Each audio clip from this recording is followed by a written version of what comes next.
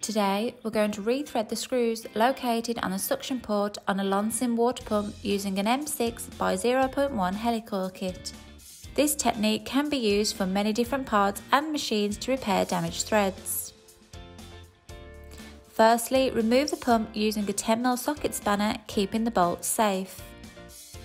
Then, disconnect all the parts on the suction hose to reveal the screw holes that need rethreading. Before starting, you will need to determine the size of the helicoil needed to rethread. As a top tip, a simple and cost-effective way to know how far to drill out a damaged thread is to measure the depth of the hole and mark this on the drill. Next, get the 6mm drill bit provided in the Helicoil 6mm kit, then drill out the hole using a power drill.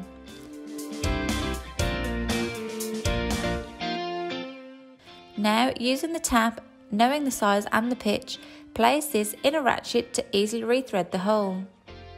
Place the ratchet in straight, start off slowly to make sure you have aligned the tap correctly. Turn until you have rethreaded the hole and then release by unscrewing the ratchet. Now get the installation tool and adjust so you know the measurement of the hole depth for the new insert.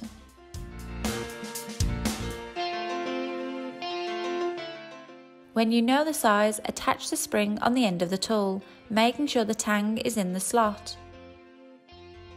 Now, place this in the hole, twisting the new helicoil until it is secure. This should be half a turn below the surface. Do not twist against the direction of the thread, as this could damage the spring.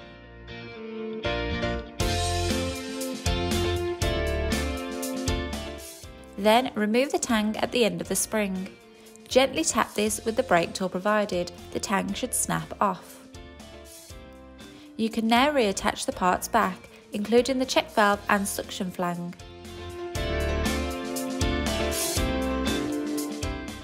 Align the bolts and washers back and then tighten with a 10mm socket spanner.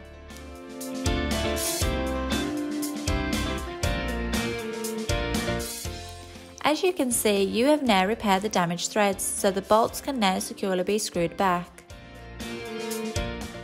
Let's say you rethread the bolts located in the suction port on a Loncin water pump using a Helicoil kit.